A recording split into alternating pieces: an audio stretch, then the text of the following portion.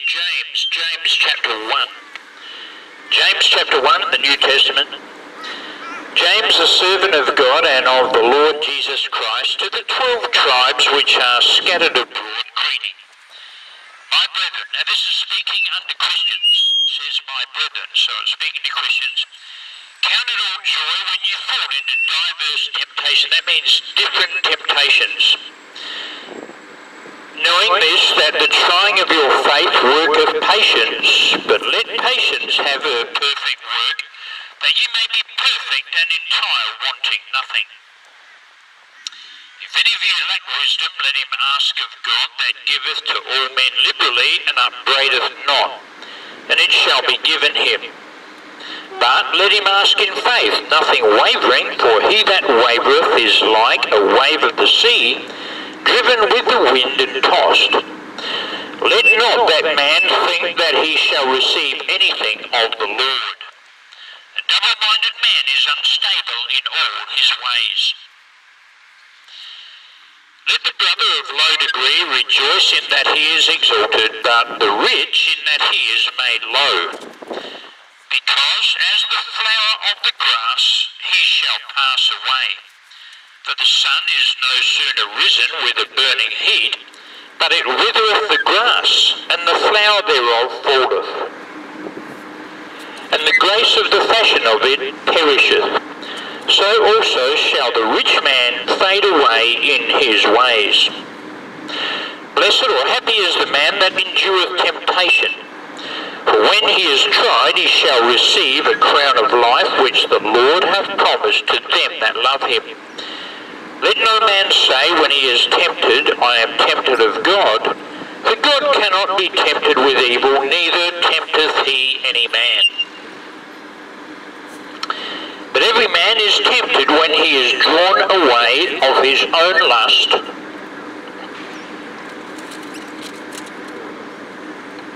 and enticed.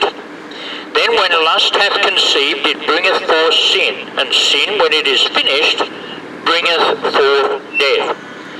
You see, another verse that would say that would be something like this, for the wages of sin is death. That's what we deserve. We get the wages of sin, which is death. Now, I'm sure that you've been to people's funerals before, loved ones or friends, and we must realise that we're all marked for death. In other words, 10 out of 10 people die. And the reason we do die is actually because of sin. Now, I'm not saying those who are dead are really bad sinners, but the point is this: you and I all need forgiveness for our sins. And that forgiveness is only possible through the death, burial and resurrection of the Lord Jesus Christ, and his precious blood that was shed that day upon that cross. Christ died for our sins according to the Scriptures, and he was buried, and he rose again the third day according to the Scriptures. Yes, but every man is tempted when he is drawn away of his own lust, that's a strong desire, and enticed. Then when lust hath conceived, it bringeth forth sin, and sin, when it is finished, bringeth forth death. Do not err, my beloved brethren. Every good gift and every perfect gift is from above, and cometh down from the Father of lights, with whom is no variableness, neither shadow of turning. Of his own will begat he us with the word of truth, that we should be a kind of first fruits of his creatures. You see, we've got to be born again. Again, this is actually written to Christians. This is written to believers. And we've got to become children of God. You say, well, we're all God's children. No, we're not. We need to be born again into God's family through faith in our Lord and Saviour, Jesus Christ. Except a man be born again, he cannot see the kingdom of God. So we need to understand we are in great need of salvation. We need forgiveness for our sins. That forgiveness is only possible through the sacrifice of the Lord Jesus Christ. The once-for-all sacrifice of Jesus Christ upon the cross, that you and I could be saved. You see, you and I are heading down to hell because of our sins that have not been forgiven, if that's your case today. I want to have your sins been forgiven. Do you have peace with God? That's what it's all about. Having peace with God, having forgiveness for your sins. Without that forgiveness, we're heading down to hell, my friend. And God does not want you to go down to hell. He's not willing that any should perish, but that all should come to repentance. Repentance being a change of mind. Simply agree with God that you are a sinner, and then believe on the Lord Jesus Christ, and thou shalt be saved. And then you'll become a child of God. The Bible says, for ye are all the children of God by faith in Christ Jesus. So we've got to put our faith in the Lord Jesus Christ to be saved, my friend. If we don't, we will die and go down to hell, and that's not God's will for you. As I said, God is not willing that any should perish, but that all should come to repentance. Repentance being a change of mind. Simply agree with God that you are a sinner, and then put your faith in our Lord and Saviour, Jesus Christ. Wherefore, my beloved brethren, let every man be swift to hear, slow to speak, slow to wrath. For the wrath of man worketh not the righteousness of God. Wherefore, lay apart all filthiness and superfluity of naughtiness, and receive with meekness the engrafted word, which is able to save your souls. You see, the word of God is quick and powerful, is living and powerful, and sharper than any two-edged sword, piercing even to the dividing asunder of spirit and soul. It is a discerner of the joints and marrow and thoughts of the heart. So we need to understand that God knows absolutely everything about us. We cannot hide anything from God, my friend. He knows absolutely everything about us. Even the things that we do in the dark, those dodgy sites you're clicking on or whatever they might be on the internet, God knows all those things. And the Word of God says this, God shall judge the secrets of men by Jesus Christ. See, the Father judgeth no man, but hath committed all judgment unto the Son. The Son is the Lord Jesus Christ. And He, my friend, can be your Saviour.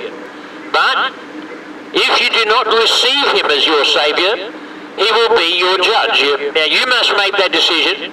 Would you rather have a Saviour or a judge? Your eternal destiny, my friend, depends on what you do with Jesus Christ. He'll either be your Saviour or He'll have to be your judge. What will it be for you? Salvation or damnation?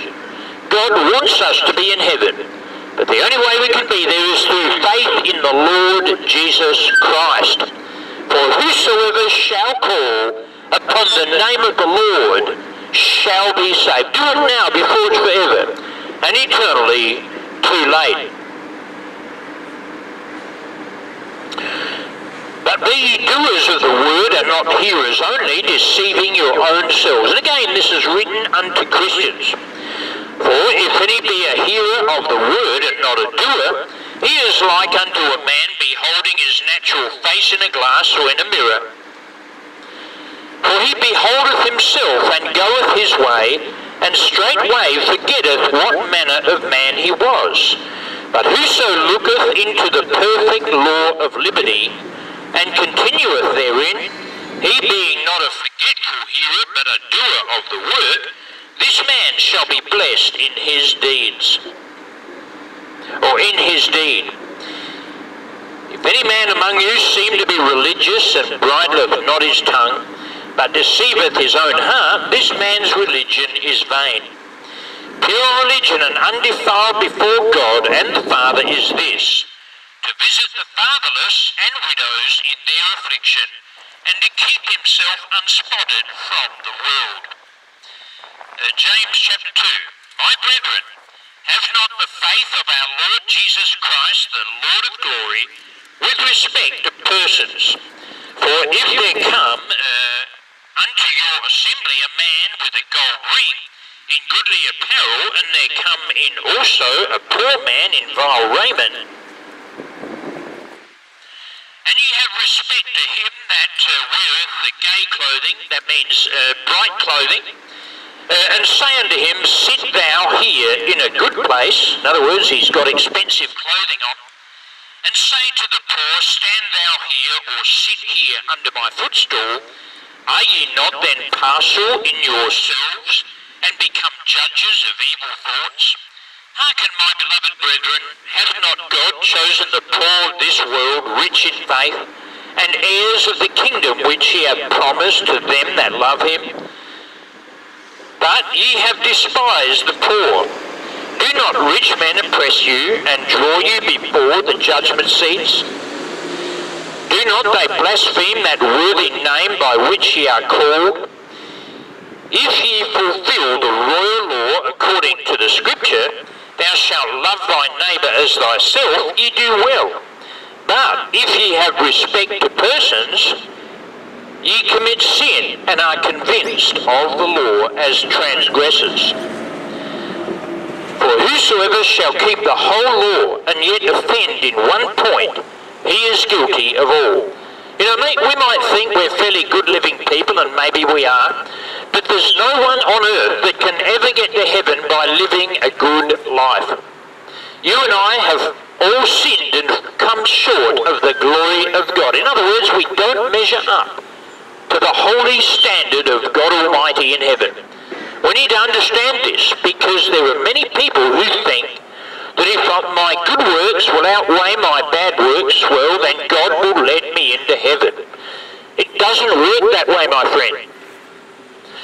It had to be the sacrifice of Jesus Christ upon the cross. He had to sacrifice himself upon the cross and become sin for us, that we might be made the righteousness of God in him. So even if we're good living people, and maybe we are, we can never ever get us to heaven. We've got to believe on the Lord Jesus Christ. We've got to put our faith in the Lord Jesus Christ to be saved. We'll never ever be in heaven without the Lord Jesus Christ. You know, there was a saying a long time ago, a fair few years ago, that said, don't leave earth without Jesus Christ. And I would echo that. That is so true. You need to not leave planet Earth without the Lord Jesus Christ as your Saviour. Why? Because he'll be your judge. If you die without Christ as your Saviour, he will be your judge. Now why do that? Why die without forgiveness for your sins when there's absolutely no need, my friend? Your soul can be saved today, right where you are, by repentance toward God, that is, a change of mind. Simply agree with God that you are a sinner, and then put your faith in our Lord and Saviour, Jesus Christ. For he that said, do not commit adultery, said also, do not kill. In other words, do not commit murder. Now, if thou commit no adultery, yet if thou kill, thou art become a transgressor of the law. So speak ye, and so do, as they that shall be judged by the law of liberty.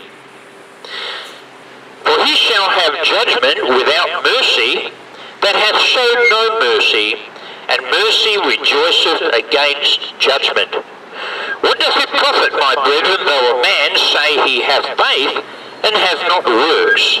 Can faith save him? If a brother or sister be naked and destitute of daily food, and one of you say unto them, depart in peace, be ye warmed and filled, notwithstanding ye give them not those things which are needful to the body, what doth it profit? Even so, faith, if it hath not works, is dead, being alone. Yea, a man may say, thou hast faith, and I have works. Show me thy faith without thy works, and I will show thee my faith by my works. You see, our works prove that we have that faith. Works have got absolutely nothing to do with salvation. You cannot get to heaven by doing good works. Otherwise, the Lord Jesus Christ wasted his time coming down from heaven and being crucified upon the cross, but that's definitely not the case. Christ died for our sins according to the Scriptures, and he was buried. But praise praise God, the third day he rose again according to the scriptures. What, is your soul saved? Are you on your way to heaven? Or are you still on the broad road that leads down to hell and destruction? There's no need to go down to hell, my friend, when there's heaven. There's a heaven to be gained and an earth to be shunned. We need to get on the right road. We need to enter through the door.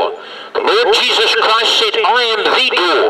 By me, if any man enter in, he shall be saved, and shall go in and out and find pasture. I wonder, are you saved today? Are you on your way to heaven? Or are you still on the broad road which leads unto destruction? Thou believest there is one God, thou doest well, the demons also believe and tremble. But wilt thou know, O vain man, that faith without works is dead? Was not Abraham our father justified by works when he had offered Isaac his son upon the altar? Seest thou how faith wrought with his works, and by works was faith made perfect or complete? And the scripture was fulfilled which saith, Abraham believed God, and it was imputed unto him for righteousness, and he was called the friend of God. Ye see then how that by works a man is justified, not by faith only. Likewise also was not Rahab the harlot justified by works, when she had received the messengers, and had sent them out another way. For as the body without the spirit is dead, so faith without works is dead also. So the works will prove that we do have faith. The works are a normal outcome of our faith. And so when we believe on the Lord Jesus Christ, we will do good works as a result of that. Not to get to heaven, but as a result of our salvation. Those good works will be reproduced in us by the power of the Holy Spirit, who gives us the power to live the Christian life. See, you and I can never ever live the Christian life. It's only by the power of the Holy Spirit. It's possible. And God wants you, my friend, to be saved today. God wants you to receive forgiveness for your sins. And how's that possible?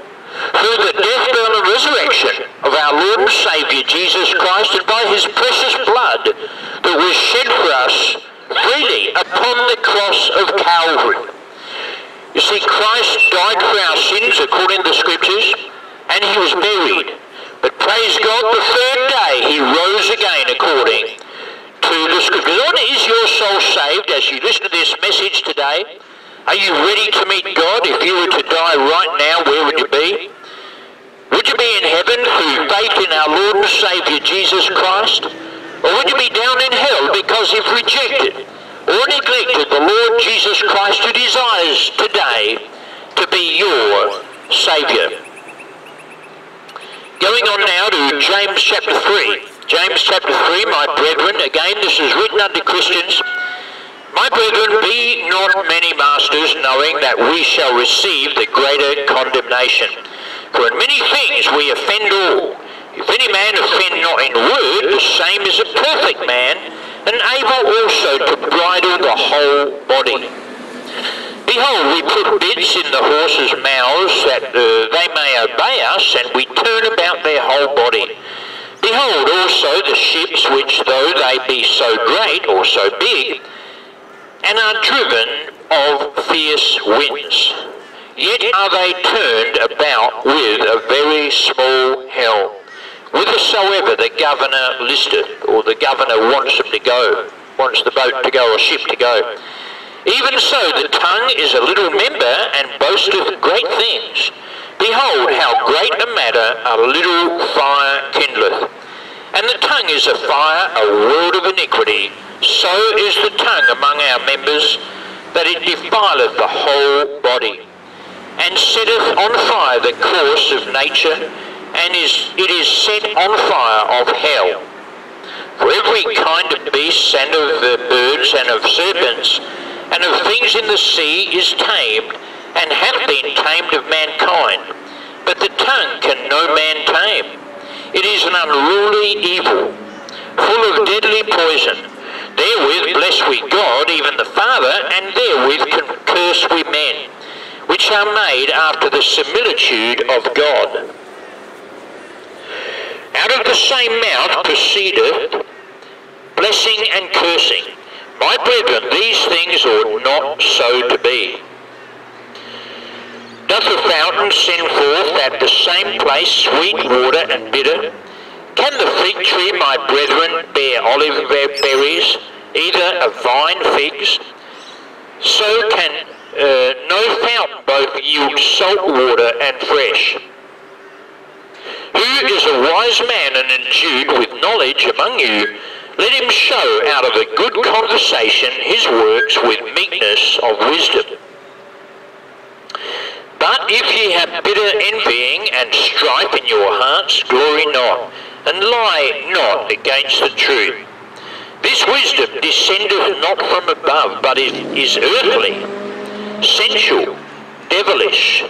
For where envying and strife is, there is confusion and every evil work. But the wisdom that is from above is first pure, then peaceable, gentle, and easy to be entreated, full of mercy and good fruits, without partiality and without hypocrisy. And the fruit of righteousness is sown in peace of them that make peace. James chapter 4. From whence or from where come wars and fightings among you? Come they not hence even of your lusts that war in your members? Ye lust and have not, ye kill and desire to have, and cannot obtain.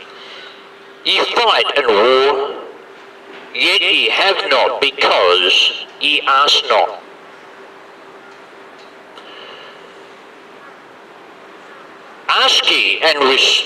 Ye ask and receive not, because ye ask amiss, that ye may consume it upon your lusts, or upon your strong desires. Ye adulterers and adulteresses, know ye not that the friendship of the world is enmity with God? See, this is speaking unto believers. So the friendship of the world is enmity with God. It makes us an enemy of God. We're friends with the world. Whosoever therefore will be a friend of the world is the enemy of God. Do ye think that the Scripture saith in vain, the Spirit that dwelleth in us lusteth to envy? But he giveth more grace. Wherefore he saith, God resisteth the proud, but giveth grace unto the humble. Submit yourselves therefore to God. Resist the devil, and he will flee from you. He will run away from you. And again, this isn't written to you if you're not saved. This is written to save people. To people who are believers in our Lord and Saviour, Jesus Christ. Draw nigh to God, and he will draw nigh to you, or near to you. Cleanse your hands, ye sinners, and purify your hearts, ye double-minded. Be afflicted, and mourn, and weep. Let your laughter be turned to mourning, and your joy to heaviness. Humble yourselves in the sight of the Lord, and he shall lift you up. Speak not evil one of another, brethren. He that speaketh evil of his brother, and judgeth his brother, speaketh evil of the law, and judgeth the law. But if thou judge the law, thou art not a doer of the law, but a judge. There is one lawgiver who is able to save and to destroy. Who art thou that judgest another? Go to now, ye that say, today or tomorrow we will go into such a city, and continue there a year, and buy and sell, and get gain. Whereas ye know not what shall be on the morrow. For what is your life? It is even a vapour, that appeareth for a little time, and then vanisheth away. For that ye ought to say, if the Lord will, we shall live and do this or that. But now ye rejoice in your boastings. All such rejoicing is evil. Therefore to him that knoweth to do good, and doeth it not, to him it is sin. What are other things in our lives that we would know to do good, and yet we don't do them? That is even sin in itself. You see, even living without God is sin. God created us to have fellowship with himself, to glorify him and to worship him. That's not what we're doing when we're sinning, my friend. We need to have forgiveness for our sins. But the only way of forgiveness is through the precious blood of the Lord Jesus Christ, the Son of the living God, who died upon the cross that your soul be saved, my friend. God wants us to be in heaven, but we cannot be in heaven apart from faith in our Lord and Saviour, Jesus Christ. I wonder, is your soul saved? As you listen to this message today, if you were to die right now, where would you be? Would you be in heaven? The only way you can be in heaven is through faith in the Lord Jesus Christ. For whosoever shall call upon the name of the Lord shall be saved. Moving on now to James chapter 5. James chapter 5. Now, go to now, ye rich men, weep and howl, for your misery shall come upon you. Your riches are corrupted, and your garments are moth-eaten. Your gold and silver is cankered, and the rust of them shall be a witness against you, and shall eat your flesh as it were fire. Ye have heaped treasure together for the last days.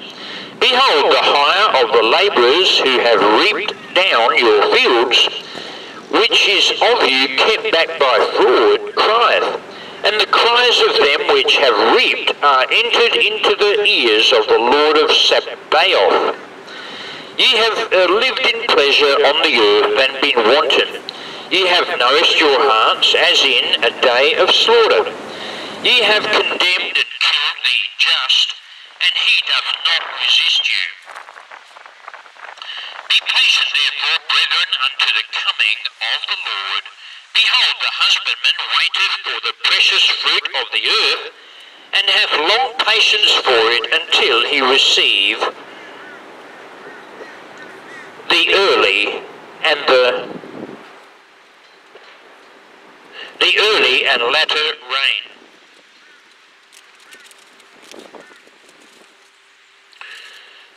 Be also patient, establish your hearts, for the coming of the Lord draweth nigh. In other words, is drawing near. Grudge not one against another, brethren, lest ye be condemned. Behold, the judge standeth before the door. Take, my brethren, the prophets who have spoken in the name of the Lord, for an example of suffering, affliction, and of patience. Behold, we count them happy which endure. Ye have heard of the patience of Job, and have seen the end of the Lord, that the Lord is very pitiful and of tender mercy. But above all things, my brethren, swear not, neither by heaven, neither by the earth, neither by any other oath, but let your yea be yea, and your nay, nay. In other words, let your yes be yes, and your no, no. Lest ye fall into condemnation. Is any among you afflicted? Let him pray. Is any merry? Let him sing psalms. Is any sick among you? Let him call for the elders of the church, and let them pray over him, anointing him with oil in the name of the Lord. And the prayer of faith shall save the sick, and the Lord shall raise him up, and if he have committed sins, they shall be forgiven him. Confess your faults one to another, and pray for one for another, that ye may be healed. The effectual fervent prayer of a righteous man availeth much. Now you might say, well, how can we be righteous? We can only be righteous in the sight of the Lord if we've been given the righteousness of God through faith in the Lord Jesus Christ, the Son of the living God, who came down from heaven to die upon the cross for you and for me, and die on that cross and be crucified for you and for me. Why? Because you and I are the sinners. The Lord Jesus Christ is not a sinner. He knew no sin, did no sin, and in him is no sin. Praise the Lord for the perfection found in our Lord and Saviour Jesus Christ, the Lamb of God, slain before the foundation of the world. Remember the words of John the Baptist. He could look at the Lord Jesus Christ and say, behold, the Lamb of God, which taketh away the sin of the world. I want to have your sins been taken away. Have your sins been washed away in the precious blood of the Lord Jesus Christ?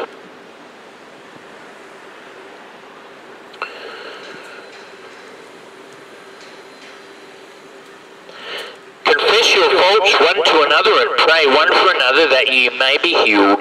The effectual fervent prayer of a righteous man availeth much. Elias was a man subject to like passions as we are, and he prayed earnestly that it might not rain.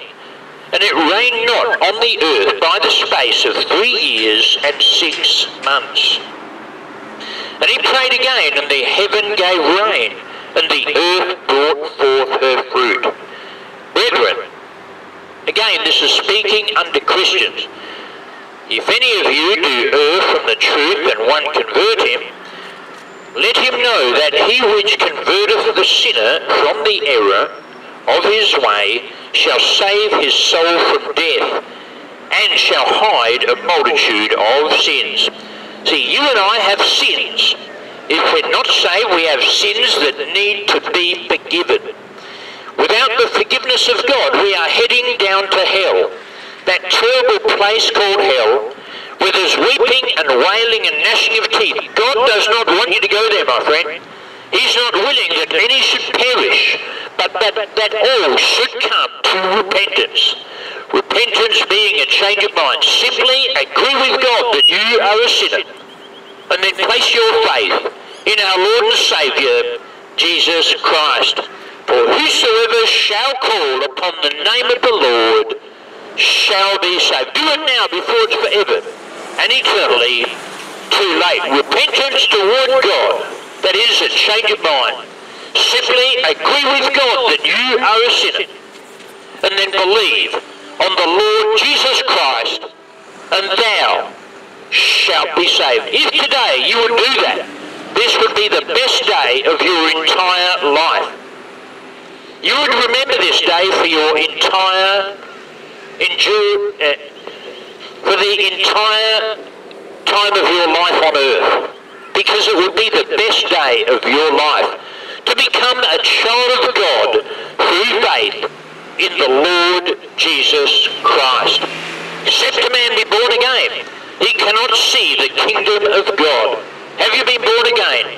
Are you a child of God? The Bible says we are all the children of God by faith in Christ Jesus. You need to put your faith in the Lord Jesus Christ to receive forgiveness for your sins, a home in heaven, everlasting life, peace with God through our Lord Jesus Christ. He's made peace through the blood of his cross, in whom we have redemption, through his blood even the forgiveness of sins. What will it be for you, heaven or hell at the moment of death? It's all determined by what you do with our Lord and Saviour, Jesus Christ. Make a wise choice today. Believe on the Lord Jesus Christ, and thou shalt be saved. If you're interested in this, look me up, youtube.com/peace by Jesus Christ. God bless you, and thanks for listening.